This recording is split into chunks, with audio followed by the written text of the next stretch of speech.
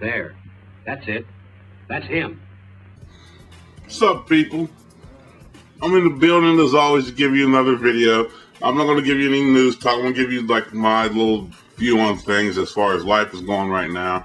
And I'm going to talk about something that a lot of people might take offense. But at the same time, just because you take offense to something doesn't mean it's not true. So here we go. I'm going to talk today about the social and moral bankruptcy of America and why a lot of bad things are happening to America because we're socially and morally bankrupt. Now, America has become more and more bankrupt socially and morally, for a long time now. Even though this current generation is all about themselves, meaning this, that, and the fifth, it's folks in their late 30s and to mid 50s that are more and more socially and morally ignorant. Like, you see this on your Facebooks, your Twitters, your this, that, and the fifth. Their lines are getting blurred nowadays. There's no, back in the old days, and I hate to say this, they were hardliners, but I give the old days credit. It was a white line, black line, whatever line. You knew what things were, you knew what it stood, and it was simple and clear. Nowadays, you have gay marriages, you have divorces with a sky high rate, you got crime running rampant, you just got a bunch of debauchery going on that, if you're looking at, if you're a religious person, you can see why we're going through what we're going through.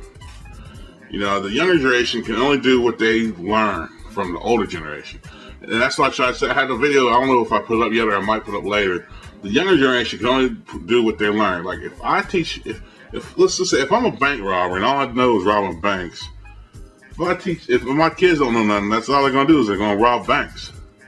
If I try to get, if I have a little bit of moral and if I'm a little socially going towards me, I try to instill that. Now let me point this out.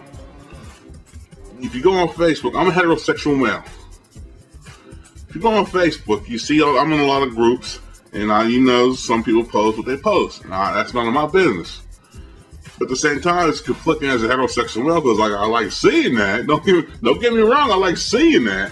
But at the same time, I'm like, is this what you come down to? You just a piece of meat, a piece of flesh that just, you think all you have is your body? Let me tell you something. I told chicks this that I used to go with. If you just think you just have your body, once you get to a certain age, you're going to get kicked to the curb and somebody's going to get a younger version of you. Or that these dudes with the money, you think the money going to keep a chick? You lose the money, you lose the chick. Now, this is just, it's natural.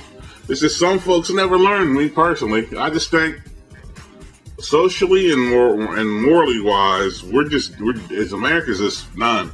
Whenever you start look, I had no problem with people as long as they're not hurting others. But I'm not going to vote for things like gay marriage. I'm not going to vote for you taking my guns away. I'm not going to vote for anything stupid that's going to bring down America further to the cesspool that we're already in.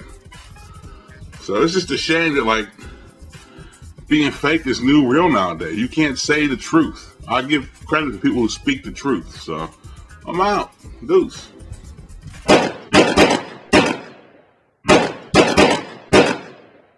There.